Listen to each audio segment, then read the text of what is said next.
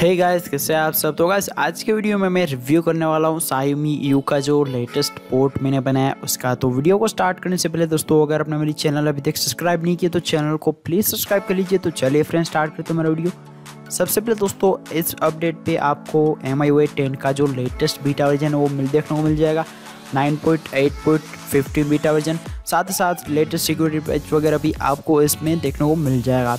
तो अभी दोस्तों हम बात करते हैं इसके चेंज लुक के बारे में, यानी कि क्या क्या नया इसमें ऐड हुआ है।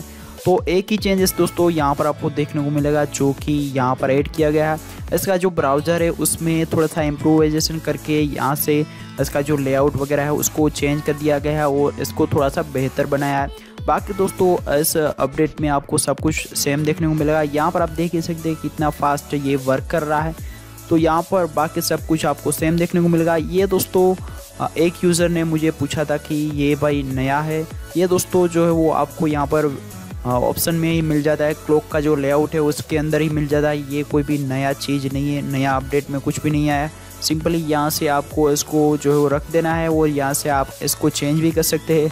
ये दोस्तों बहुत ही पुराना जो है वो क्लॉक का लेआउट है, तो वो भी आपको इस अपडेट में देखने को मिल जाएगा।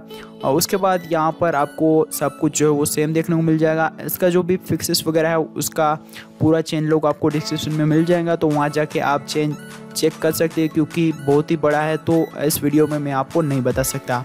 उसके बाद दोस्तों अगर हम बात करते हैं यहाँ पर वोल्टी की, तो वोल्टी है वो फुल्ली वर्क कर रहा है, तो यहाँ से आप कॉल वगैरह कर सकते हैं।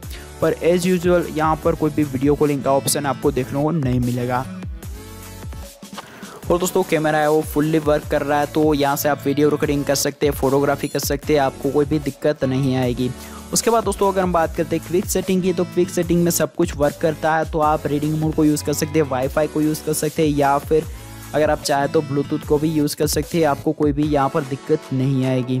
उसके बाद अगर हम बात करते हैं सेटिंग में, तो सेटिंग में सब कुछ दोस्तों ऑलमोस्ट वर्क कर रहा है, तो आप सब कुछ को जो यूज़ कर सकते हैं। यानी कि अगर आप चाहें तो फेस डेटा को यूज़ कर सकते हैं, फिंगरप्रिंट को यूज़ कर सकते हैं, कोई भी प्रॉब्लम आपको देखने को नहीं मिलेगी। यहाँ पर आप देख ही सकते हैं मैंने फेस डेटा जो है उसको ऐड करके रखा है, तो आप चाहे तो फेस डेटा को भी यूज़ कर सकते हैं। और दोस्तों यहाँ पर AOD है वो उसको मैंने पहले से ही डिसेबल रखा है, क्योंकि ये डेवलपिंग स्टेज पे है तो फुल्ली वर्किंग नहीं है।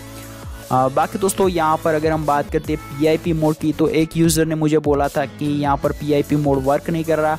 तो PIP मोड दोस्तों फुल्ली वर्क कर रहा है। आपको सिर्फ YouTube का जो वेनिस वर्जन आप जो भी यूज़ कर रहे हैं उसका आपने लेटेस्ट वर्जन डाउनलोड करके इंस्टॉल करना है, और साथ ही साथ जो माइक्रो G ऐप्स है उसको भी आपने इंस्टॉल रखना है, वरना ये वर्क नहीं करेगा।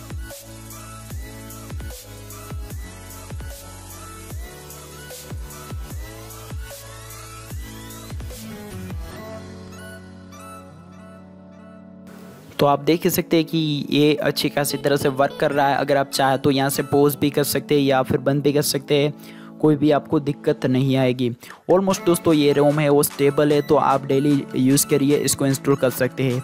उसके बाद अगर हम बात करते हैं थीम्स की, तो थीम से वो भी फुल्ली वर्क कर रहा है, तो आप कोई से भी थीम है उसको अप्लाई कर सकते हैं।